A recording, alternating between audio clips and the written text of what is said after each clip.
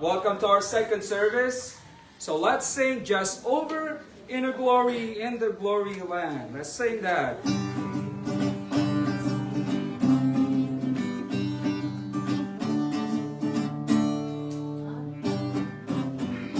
Of a home prepared where the saints abide, just over in the glory land. I long to be by my Savior's side, just over in the glory. On the chorus now. Just over in the glory land of joy in happy angel band. Just over in the glory land. Just over in the glory land. There with the mighty hosts ascend. Just over in the glory land. I'm on my way to those mansions fair. Just over in the glory land. There sing God's praise and His glory share. Just over in the glory. On the verse now. Just over in the glory land of joy, the happy angel band. Just over in the glory land.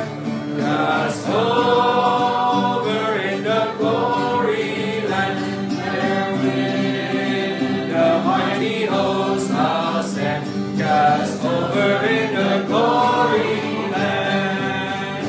What a joyful thought that my Lord I'll see. Just over in the glory land. And again and say there forever be. Just over in the glory. On the verse, now we go.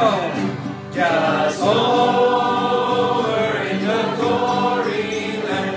Now the happy angel band. Just over in the glory land. Just over in the glory land. There with the mighty host I'll stand. Just over in the glory land. With the blood washed strong, I will shout and sing. Just over in the glory land. Hosanna sing, that's the Lord of King. Just over in the glory land. Just over in the glory land. Now join the happy angel band. Just over in the glory land. Just over in the glory land. There with the mighty hosts I'll stand. Just over in the glory land. Amen. Mansion over the hilltop.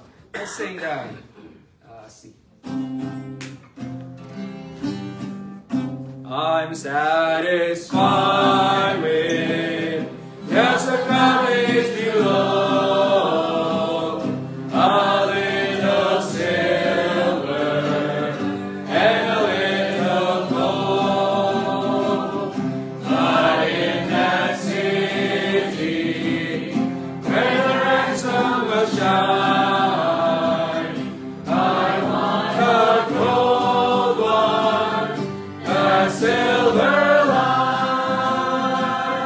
I got a mansion just over the hilltop in that bright land where we'll never go home. And someday under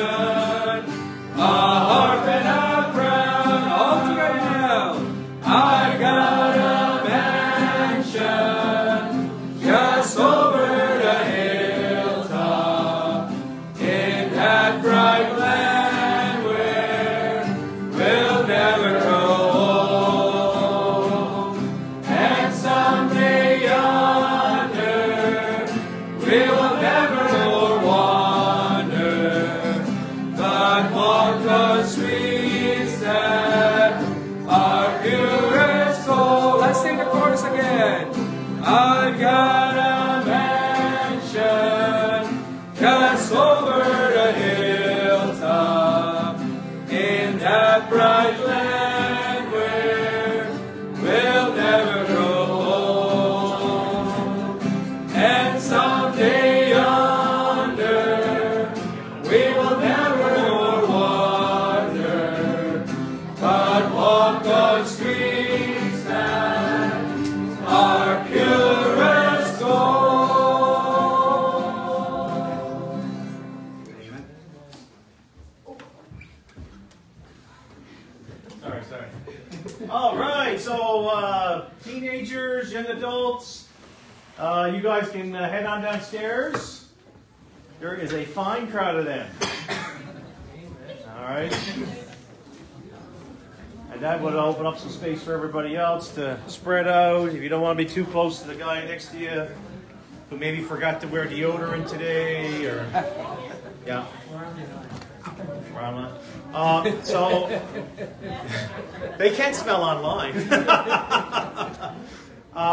Ladies, if you went to the ladies' retreat, I received somebody paid for this, a USB with the sessions. So I have like 4 of these little USB. You put in your computer and listen to the sessions. So someone paid for it. They didn't tell me who. It was $20. Someone paid online. So if no one did it, we just have some extra stuff. But if you did it, it's in my office after, and I can give it to you. All right. All right. So everybody, all the youngins are downstairs now. So Dale Sinico, right? As I said last name right. So I'm telling you, sometimes names can get me really messed up. None of your friends are here. It's just us. You don't have very nice friends at Bible College. They all went downstairs. They don't know that we're really the cool crowd, right? That's right. I got a hearty amen for that? Yeah. That's right. We're the ones with disposable income. Or hardly any, but some. But at any rate, we're so glad. Great job this morning, right? Faithway did singing. Great blessing. Arlo did a great job. Open the word. And yes, I will always give Arlo a hard time. Amen. But you know what's so cool? I was thinking about it after. And Marco too. I didn't give Marco. Marco goes really red when I give him a hard time. So keep that down low. But you know what's really neat is that Marco, Arlo, other interns we've had, they come to train, and I enjoy doing that. But we impact them. So wherever they go, there's a little bit of us tagging along, which is kind of cool. It helps them grow. It helps us understand more people and things. So we get to play a part. Faithway training them stuff, but this is the practical side. We love doing that. So we're so excited for it. But Dale, I won't take any more of your time. Come on up here, sir, and open the word for us. We're glad you're here. All right. You're welcome. I'd like to thank you all, church family, once again for allowing us to come to be a blessing to you all through song and through fellowship. And thank you as well for even greater privilege to bring you God's message this afternoon. So why don't you just take your Bibles now with me to the book of James. We'll be in James chapter 3 today. James chapter 3. While you're turning there, in the previous chapter, in James chapter 2, James focuses on this topic of faith versus works. Faith and works, how each are both directly related one to another. And for our faith to become living faith, we do serve the living God. Amen. So our faith ought to be a living faith. That's right. For it to be a living faith, it needs to be evidenced by our works. We need to live out our faith in our lives. And the Bible says in James 2:17-18, even so faith, if it hath not works, is dead, being alone. Yea, a man may say, thou hast faith, and I have works. Show me thy faith without thy works, and I will show thee my faith by my works. So we ought to be showing the evidence of our living faith through our works. And it simply does not make sense to have one without the other. James ends off the chapter in verse 26 by illustrating this truth. He says, for as the body without the spirit is dead, so faith without works is dead also. And this now leads us to the chapter we'll be focusing on, in James chapter 3. And as we look at it, we'll see how our living faith ought to be expressed, and not just in what we do, but specifically in what we say, in our speech. Now, isn't it interesting how easily we let our tongue go? We allow it to speak nonsense, we create criticisms, we boast, and a lot of times, I myself am guilty of this. And my girlfriend and I, we have this ongoing joke the past few years. She actually, in my freshman year of college, she told me like a random fact. I don't even know if it's true. She said that people who can't control their tongues have an underdeveloped frontal lobe. And if you know what a frontal lobe is, it's the front part of your brain that controls your speech. So now, whenever she notices in my face that I'm about to say something really mean, or if I'm about to say something really dumb, she'll like tap her foot and stare at me like, yes ma'am. But the truth of the matter is, you know, so many times we speak without thinking, we speak without any control, and later on we end up regretting what comes out of our mouths. And I want to ask you guys today, who are you allowing to control your speech? Are you allowing yourself, your flesh, or are you allowing the Spirit that is living inside of you? And so let's read now in our text in James chapter 3, in verse number 1. The Bible says, "My brethren, be not many masters, knowing that we shall receive the greater condemnation. For in many things we offend all. If any man offend not in word, then the same is a perfect man, and able also to bridle the whole body. Behold, we put bits in the horses' mouths, and that they may obey us, and we turn about their whole body. Behold also the ships, which though they be so great, and are driven off fierce winds, yet are they turned about with a very small helm, whithersoever the governor listeth. Even so the tongue is a little member, and boasteth great things. Behold how great a matter a little fire kindleth. And the tongue is a fire, a world of iniquity. So is the tongue among our members, that it defileth the whole body, and setteth on fire the course of nature, and is set on fire of hell. For every kind of beasts, and of birds, and of serpents, and of things in the sea is tamed, and hath been tamed of mankind. But the tongue can no man tame. It is an unruly evil, full of deadly poison. Therewith blessed be God, even the Father, and therewith curse we men, which are made after the similitude of God. Out of the same mouth proceedeth blessings and cursing. My brethren, these things ought not so to be. Doth the fountain send forth at the same place sweet water and bitter? Can the fig tree, my brethren, bear olive berries, even the fine figs? So can no fountain both yield salt water and fresh. And so with the time that we have, we will be recognizing that speech under control is truly the revelation of the Spirit's control of our lives. And the title of the message today is, Who is in Control? Who is in control? And so we'll be looking at three different aspects of controlling the tongue. And the first thing that we'll notice is the command to control the tongue. The command to control the tongue. And as part of this admonition to control the tongue, we ought to accept our need for accountability regarding everything that we say. And to obey this command that we've been given, we must first accept the need for accountability. In the first verse, in verse 1, the Bible says, "My brethren," James says, "be not many masters." And the word masters here is the Greek word didaskalos, which can also mean teacher. It can also mean instructor.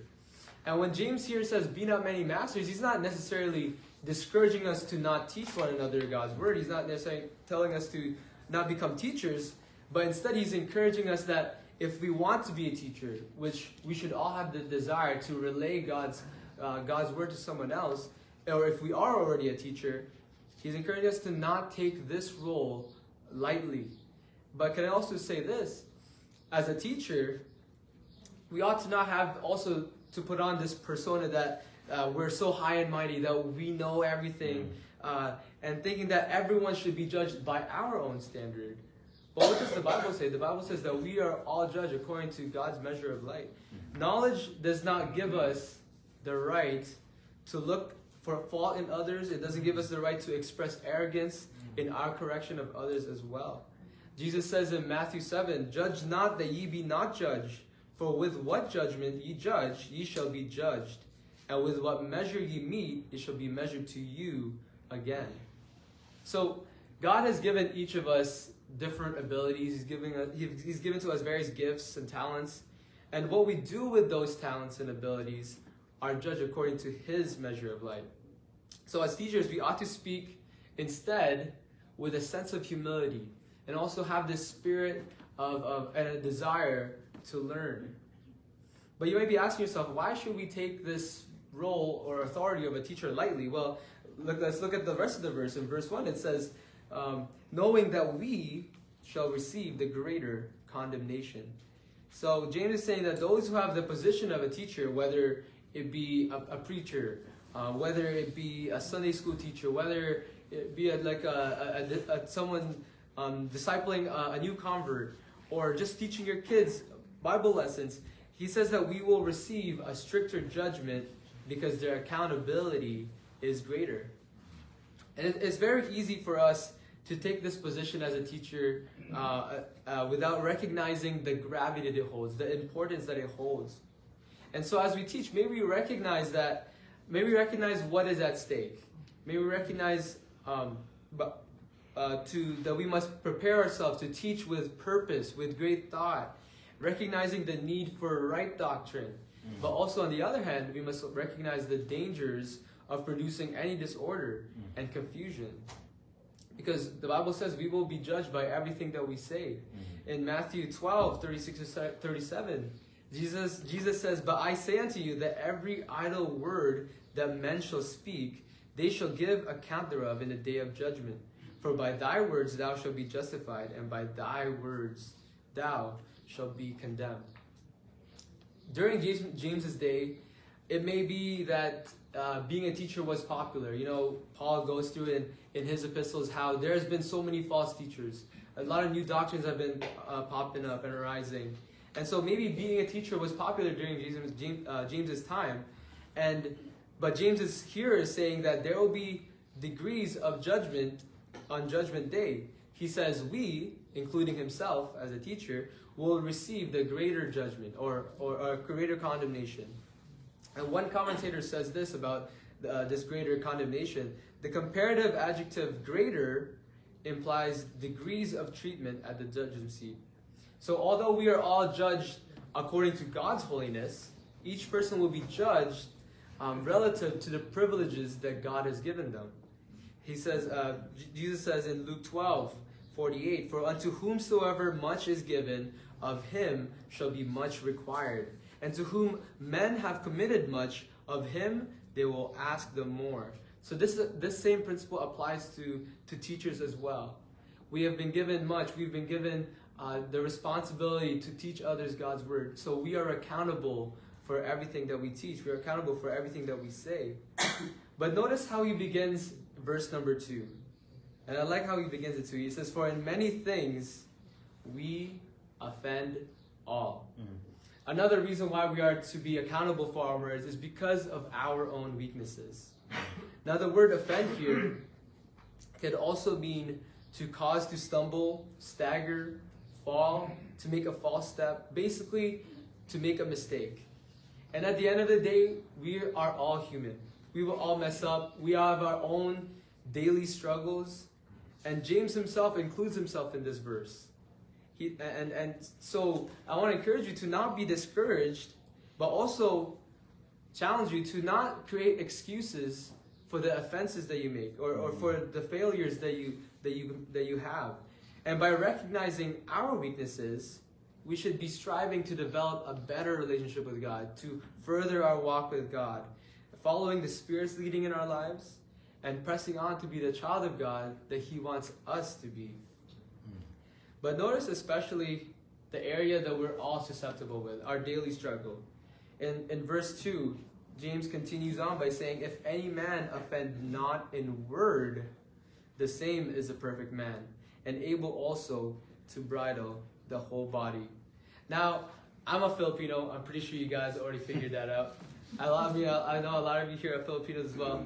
So don't throw rocks at me for this illustration that I'm going to use.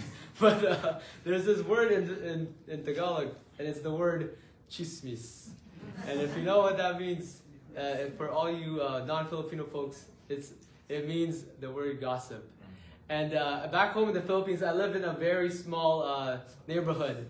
Almost everyone in my neighborhood is one of my relatives, probably.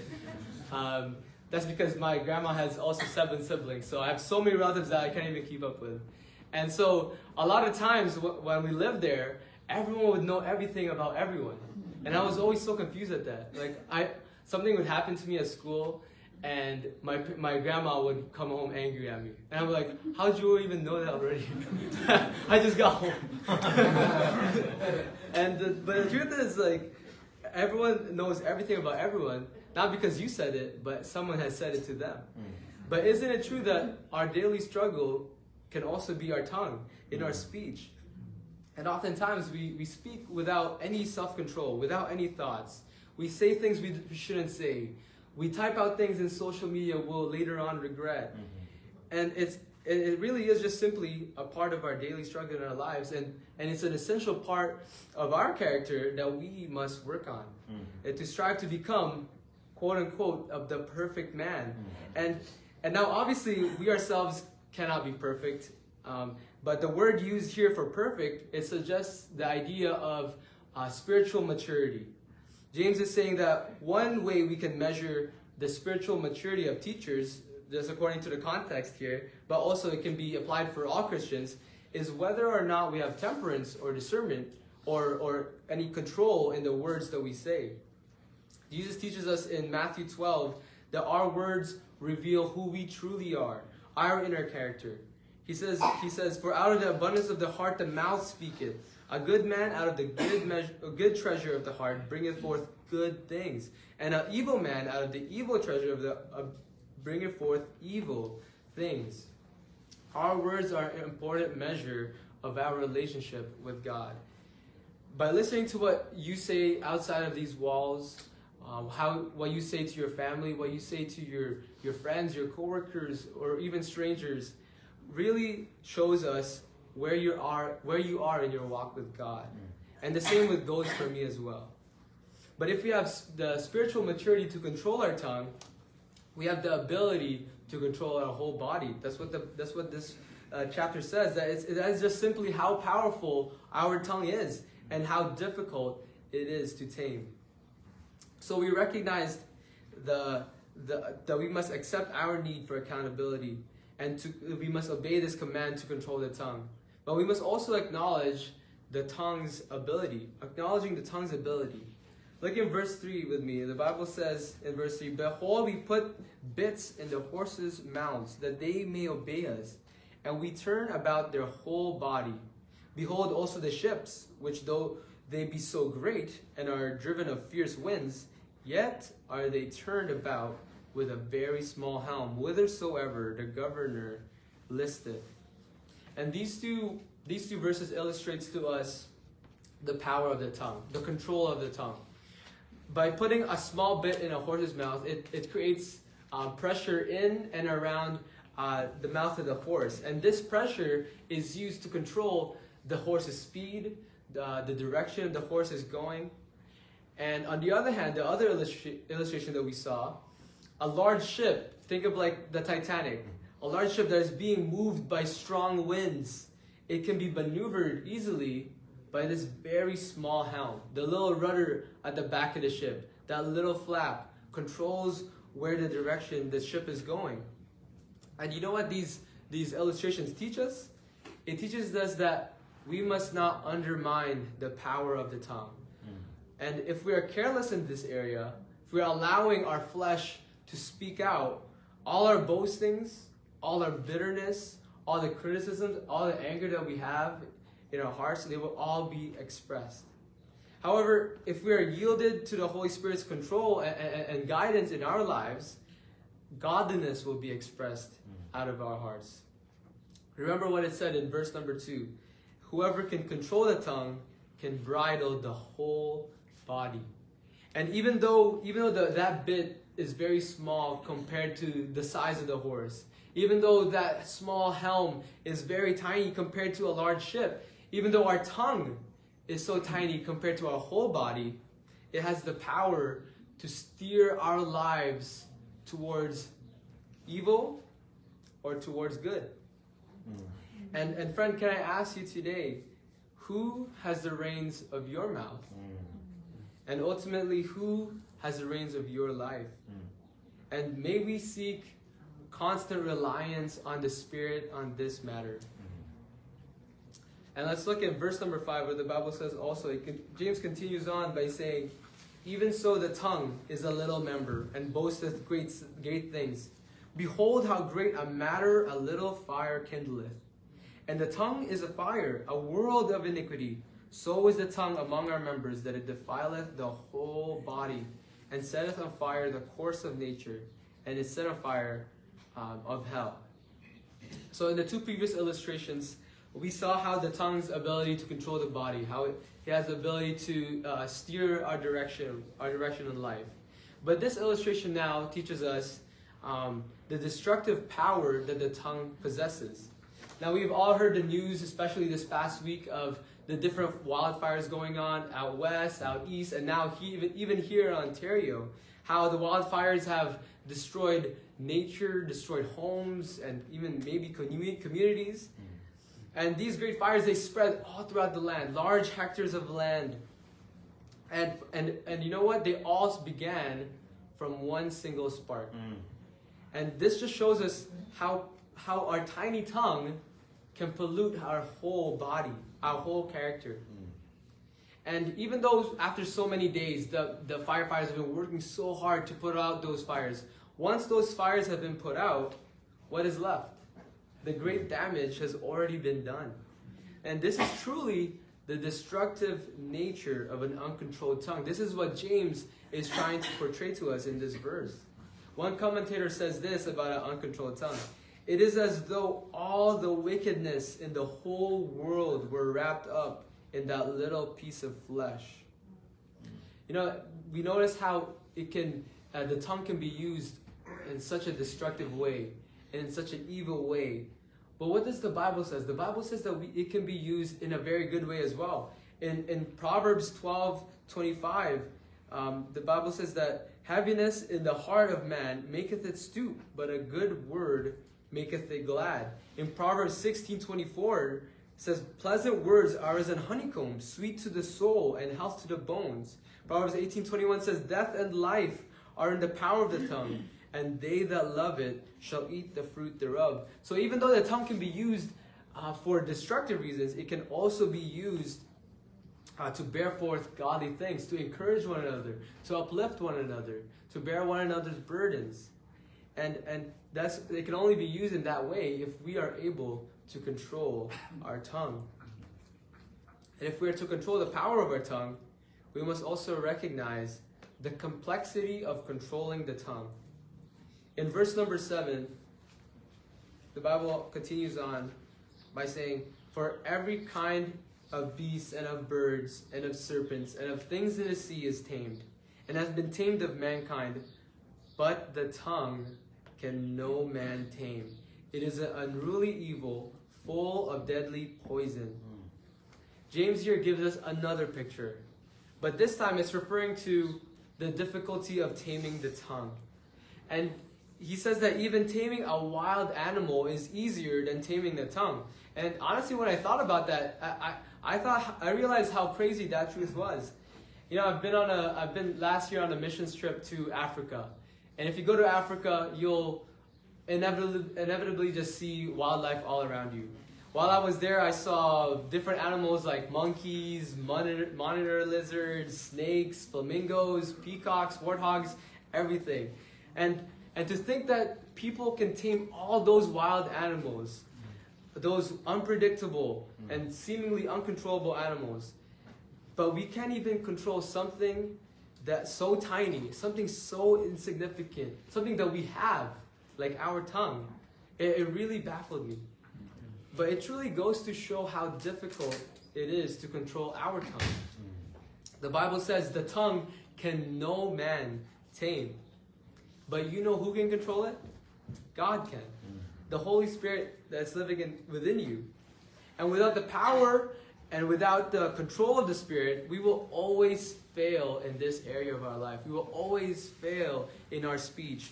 God himself is the only one that is mightier than our tongue. Think of the life of Jesus on earth. Though he was fully God, he was also fully man. The Bible says in Hebrews 4 how he was in all points tempted, as we are, yet without sin. In every word that Jesus spoke, never did he speak of anything unwise. Never did he speak of anything unworthy, unholy. Instead, he always pleased and glorified the Father in heaven and everything that he said. And aren't you glad that this same Jesus is the same Jesus that lives inside of you today? Amen. Amen. But let's notice as well the contradicting character of the tongue. It says in verse 9, therewith bless we God, even the Father, and therewith curse we men, which are made after the similitude of God. Out of the same mouth proceedeth blessing and cursing. My brethren, these things ought not so to be. Does a fountain send forth at the same place sweet water and bitter? Can the fig tree, my brethren, bear olive berries? Either a vine figs? So can no fountain both yield salt water and fresh. The same tongue that we use to bless God, to praise God, is the same tongue that we can use to curse others as well. And in other words, our tongue can be used for the highest calling, but it can also be used for the lowest evil. And when we consider the numerous times we have all failed in this matter, it truly is a shame to think that we've grieved God so many times in this way. And as a child of the holy God, this shouldn't describe us. James says, my brethren, these things ought not so to be. And James, in James chapter number 1, in the very first chapter, James says in verse 26, if any man among you seem to be religious and bridleth not his tongue, but deceiveth his own heart, this man's religion is vain. So if we're seemingly in tune with God, if we're playing the part, if we're seemingly faithful to the Lord, if we're seemingly discerning the voice of the Spirit, but we don't have the control of our tongue, the Bible tells us that we are only deceiving ourselves. We are lying to ourselves. And that we don't actually believe in what we say we believe in. But to combat this contradicting character, we must live the opposite life. We must live a consistent life to say what we believe. And what we say at church should be the same as what we say at our homes, should be the same as what we say at our workplace. And because a consistent character is really produced out of a transformed life. In 2 Corinthians 5:17, the Bible says, therefore, if any man be in Christ, he is a new creature. Old things are passed away. Behold, all things are become new. Jesus Christ has paid the price for our sins. So we have the responsibility now to live a consistent character, to live according to his example that he has presented us. And may we exercise Ephesians 4:29 in our lives, where the Bible says, let no corrupt communication proceed out of your mouth, but that which is good, notice here, to the use of edifying, that it may minister grace unto the hearers. We must use our tongue to edify one another, to exhort one another, to encourage one another. So we looked together at how we are to control our tongue, and how we are to use our tongue, and how whoever controls our tongue can ultimately guide us in the direction of our lives. Well, now we will look at the conduct of a controlled tongue. The conduct of a controlled tongue. In verse 13, the Bible says, who is a wise man and endued with knowledge among you? Let him show out of a good conversation his works with meekness of wisdom. A wise man does not only have knowledge, but he also has wisdom. Because knowledge is just simply knowing and understanding. While on the other hand, wisdom is doing what we know and understand. Wisdom can be defined as who we are versus what we do. So to be truly a wise man, we must have both knowledge and wisdom. But notice with me where true wisdom is revealed. True wisdom can be seen through a good conversation. Yeah. Our character, our behaviors, our attitudes, our words, all of these things as part of our lives ought to encourage and uplift. This is the purpose that our character should be. True wisdom can also be seen also in our works. We all heard the phrase, if you're going to talk the talk, you've got to walk the walk. Or in other words, practice what you preach. And the truth is, our works ought to be a reflection of our words, should it not? That's right.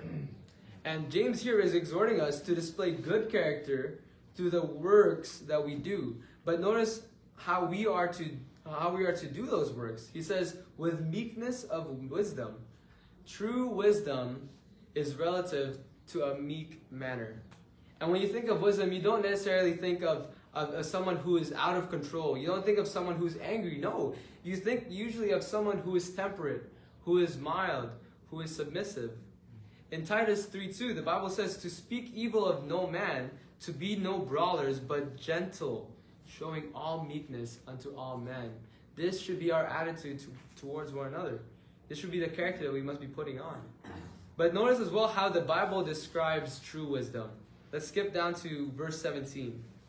Notice how the Bible describes true heavenly wisdom. But the wisdom that is from above is first pure, then peaceable, gentle, and easy to be entreated, full of mercy and good fruits, without partiality and without hypocrisy. And the fruit of righteousness is sown in peace of them that make peace. This is what it truly means to have heavenly wisdom. Wisdom that is from above. The Bible says that it is pure. It's absent of any sinful attitudes. Then the Bible says that it is peaceable. It seeks to live in peace with others. Gentle. Someone who is courteous. Someone who is honorable. Easy to be entreated. It's a willingness to submit and sacrifice for what is right. Full of mercy. Merciful. Compassionate. And good fruits is to be expressed in our good works. True wisdom is without partiality. It's impartial in our treatment of others. And the last one is, and without hypocrisy. True wisdom, true heavenly wisdom is honest, it's sincere, it's genuine, it's authentic. And these are the marks of a Christian with true heavenly wisdom. And can I say something? If I compare myself to this standard, to these 8 qualities, I find that I myself don't measure up. And how about you today? Which of those 8 qualities are you lacking in? And do you find yourself lacking in some of those things? Well, to be honest, that's just the reality of it. We do lack. In James chapter 1, verse 5, what does James say? He says, if any of you lack wisdom, let him ask of God, that giveth to all men liberally, and upbraideth not, and it shall be given him. To receive wisdom, we need to simply ask of God. He will give us the wisdom that all the wisdom that we need. But where do we find that wisdom? We can find that wisdom through His Word. Amen. He will give us all the wisdom that we need through His Word. One commentator even says this: when we want wisdom, the place to begin and end is the Bible. Amen. True wisdom will always be consistent with the Word of God. And so we saw how speech under control is truly the revelation of the Spirit's control of our lives. We saw how God has commanded us to control our tongue. How our living faith ought to be expressed in not just what we do, but in our temperance, in our discernment of everything that we say. On the other hand, we also saw the complexity of controlling the tongue. How our tongue is so powerful that we ourselves cannot even tame it. But we recognize who can tame it. We recognize that God is the only one who can control the power of our tongue. How it can be used for good and for godly things.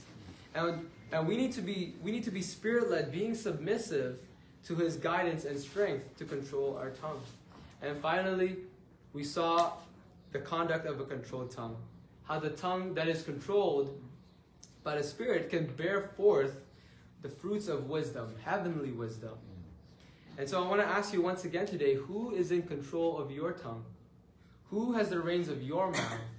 And ultimately, who are you allowing to guide your life? If your answer is, well, honestly, no one is, I don't know. That is a dangerous place to be. That's right. Because remember, the destructive nature of an unattended tongue, an uncontrolled tongue. You might even say, I think I have self-control. I'm in control of my tongue. Well, we know that our speech is a revelation of our heart. And the Bible says that the heart is deceitful above all things, desperately wicked. Yeah. Who can know it? That's right. But can you honestly say today that it is God, it's the Holy Spirit in me that is guiding me in all that I say and in all that I do? And can I challenge you today that when the Spirit speaks to you, when He says, He might tell you, don't say what you're about to say. He might even tell you, go encourage that brother who is struggling, or go talk to that person with the gospel. And can I encourage you to obey the Spirit's leading in your life? And you know what? If you're obedient to the Spirit, you will not regret it. But we can only hear the Spirit if we are in His Word daily, if we're daily walking with God, if we're always seeking Him, seeking His face every day. One pastor said this, earthly wisdom is doing what comes naturally. Godly wisdom is doing what the Holy Spirit compels us to do. And may we be obedient to what He compels us to do. And I want to ask you once again, who is in control of your tongue? Who is in control of your life? Let's pray. Dear Father, thank you, Lord, for your word. Thank you, Lord, for the message that we receive from your word, Lord, the exhortation to control our tongue. And Lord, we know our struggles, we know our weaknesses, and may you just give us your strength. May you give us wisdom on how to control our tongue. And help us, Lord, to always obey you, always be submitted to your will for our lives. Help us to live out what we say that we believe, and help us to follow your example that you have set before us as well. And I pray that you'd continue to give us your wisdom and grace, and thank you, Lord, for your mercy toward us. And thank you, Lord, for this day that we spend at your house, and pray that you be glorified and honored in all that we do and all that we say, Lord. In Jesus' name we pray. Amen. Amen. Thank you. What a great message about the tongue. Amen. That so often gets away on us, right? We get ourselves in some big trouble. And I appreciate that. You know what? Something I will never forget now? That's a good one. think, but what's going on here? But at any rate, it's good to have those little things to help us. What am I saying? And how am I saying it? Does it need to be said? There's lots of things we can say, and there's absolutely not needed to be said. You know, just watch it. So I appreciate that so much. And you're graduated college. What's going on? I'm not telling you to come here. I'm just asking a question. Because it's always encouraging to hear, as someone's gone through Bible college, what's the next steps are.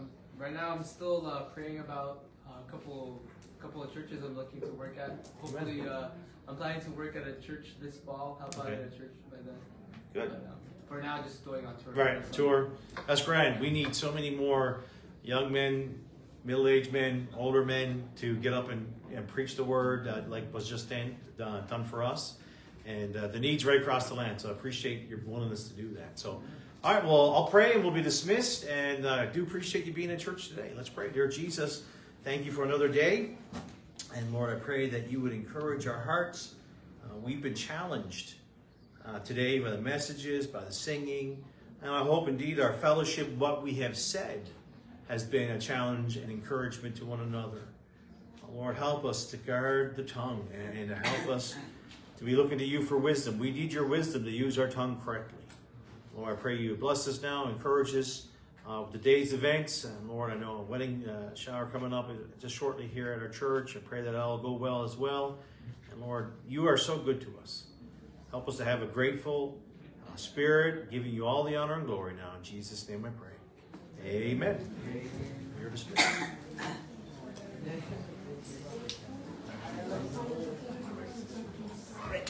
Amen. It was. It is. No. Hey. Appreciate it.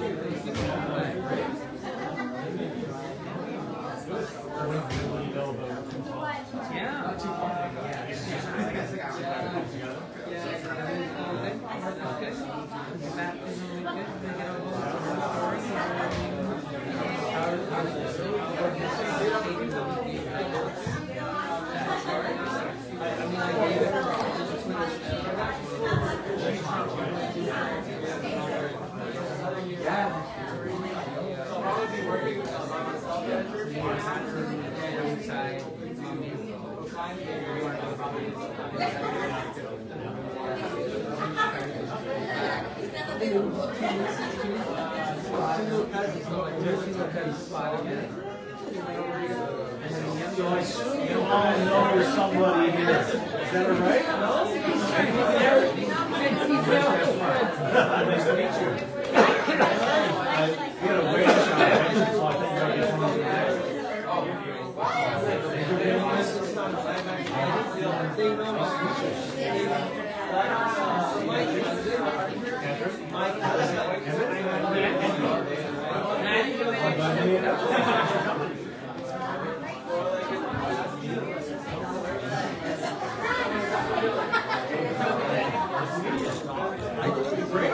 I don't know.